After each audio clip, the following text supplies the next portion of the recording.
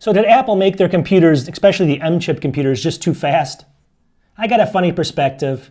Let's talk about it.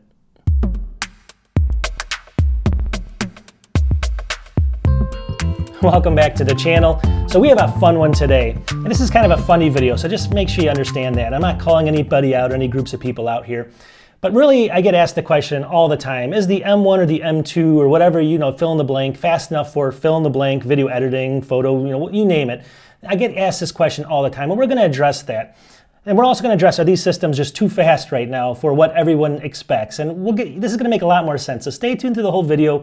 Again, this is going to be a fun one, and it's going to be kind of bringing you back to my time when I was growing up, but also at the end of it, it'll make a little bit more sense. So let's get into the video. All right, so let me just start off by saying I'm a little bit older maybe than the average Apple user. Maybe not, right? When I was growing up, we had an Atari 800 in our house, 1980s, right?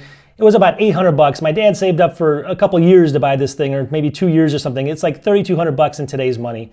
We had that thing. It was incredible. We had so much fun playing like Blue Max, Robotron, Donkey Kong, you name it, Joust, games like that. They were just incredible to play back then. I loved it. And it's some of my best memories of my childhood just growing up.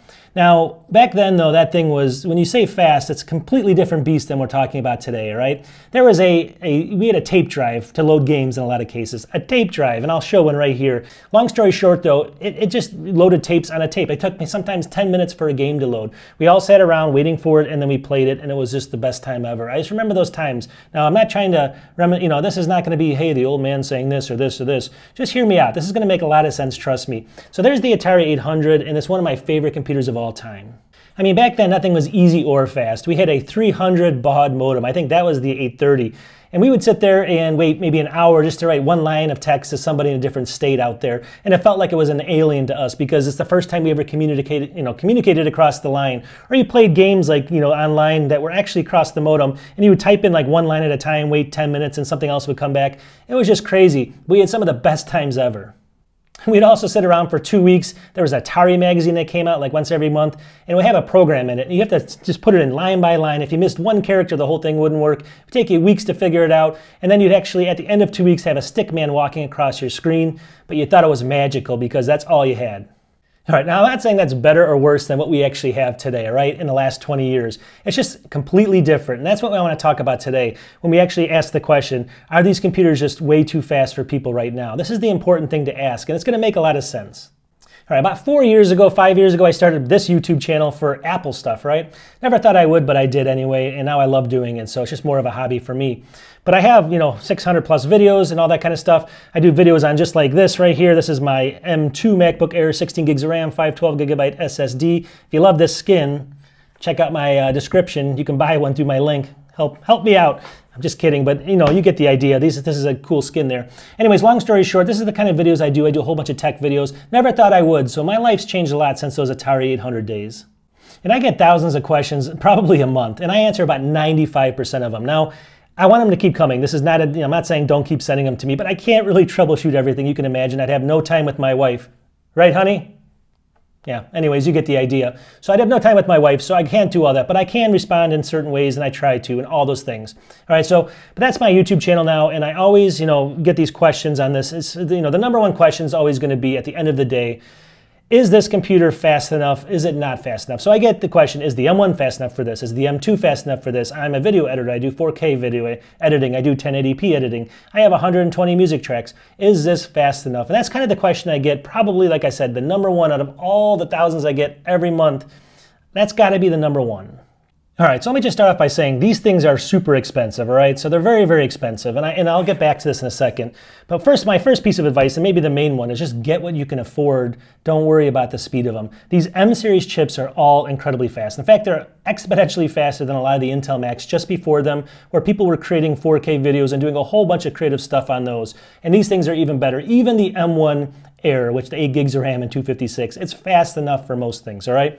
I mean, obviously, I grew up with the Atari 800, like I said. I mean, I was waiting 2 weeks for a stick figure, and you can do things on this thing that are just incredible. This is just the MacBook Air as well. I mean, the things you can do on here, if you can think about them, are just incredible. And if you have to figure things out over the way, like let's say you have to, like one video editing software is faster than the other, you can learn than the other one, right? And it gives you more knowledge. It gives you more more, I guess, personal, you feel more worth, I guess, by figuring things out. Just, if you have to be a little bit different, that's actually a good thing. You're learning during the entire time. You're better than the other people that aren't learning, and you end up coming with up with different skills and stuff that can help you later in your career. So just keep in mind that these things are expensive, and my number one kind of advice is just get what you can afford, first of all. That's the first thing when I'm asking that question, when I answer the question, are these fast enough? All right, coming from somebody that used the M1 Air and also the M2 Max and the M2 Ultras and stuff, I mean, I'm going to take a different approach when I have to answer these questions. Although I have to make videos, right? I have to do some videos that are not going to be exactly like this.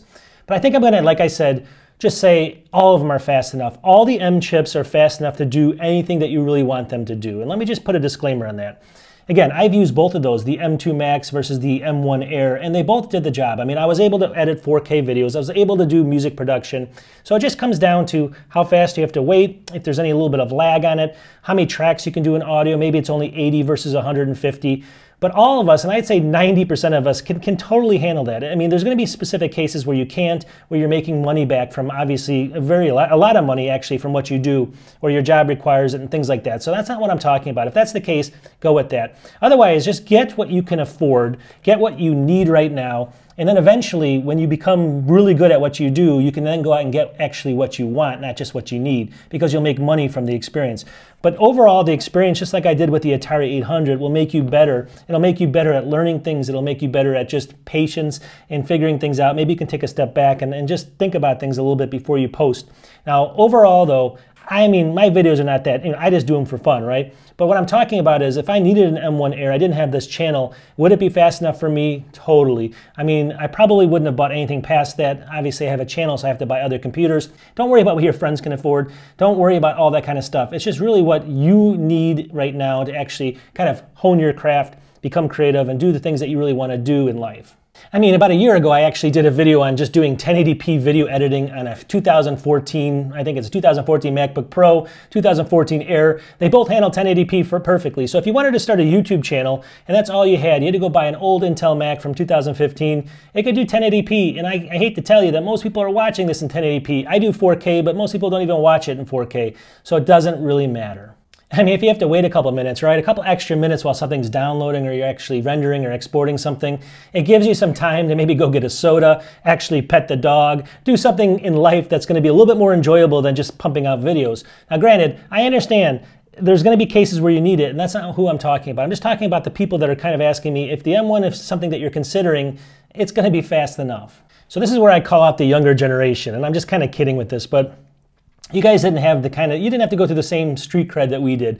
We had that old system, waiting 20 minutes for a game or whatever to load and all that kind of stuff. We had you got a game every year for Christmas and you went into the Christmas tree, grabbed it, threw it in. You couldn't download games like this. It was just a completely different experience. And I'm not saying that's worse or better, right?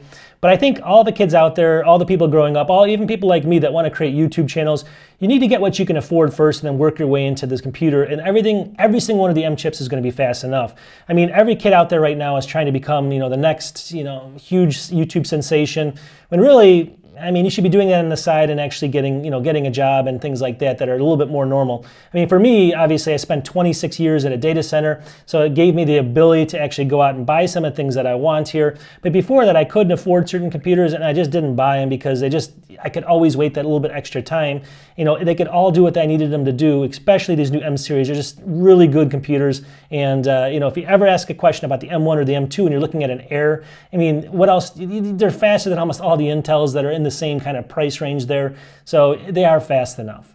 So do I really think Apple made their systems too fast? No, I'm just kidding when I say that. In fact, obviously technology is moving forward, faster is always better, and but you just have to take a perspective of what my perspective is. I mean, these things are just incredible with what you do with them. You can do anything you want, and anytime you have to struggle a little bit on a computer, it just makes you that much smarter on how you have to figure things out, and it's going to make you better for the future. That's all I'm trying to say. Don't worry about what your friends have. Don't worry about anything like that. Just buy what you can afford and actually just do what you like doing, and everything will fall into place at the end of the day. And you'll notice that over time, you're not even going to notice if you have to wait that little extra couple minutes on something to export. It's just not going to matter to you. You just get used to it.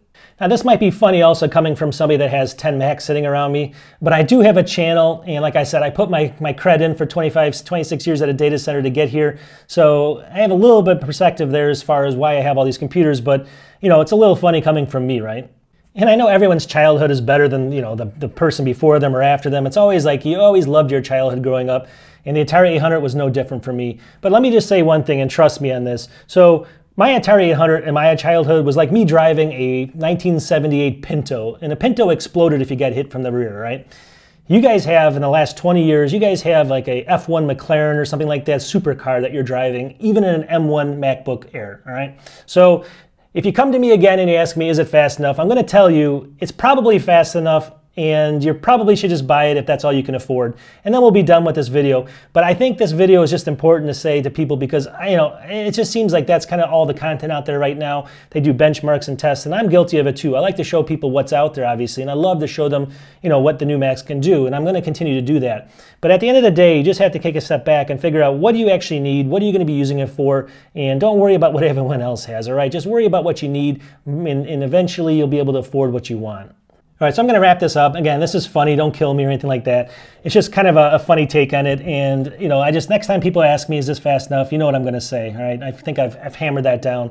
You know, if you do need it for business, that's a serious thing. I understand it. If you're someone that knows you need it for something else, that's a serious thing. Go ahead and buy it. I'm not saying that. I'm just saying I think we've gotten to a point in technology that everything is just so good we take it for granted.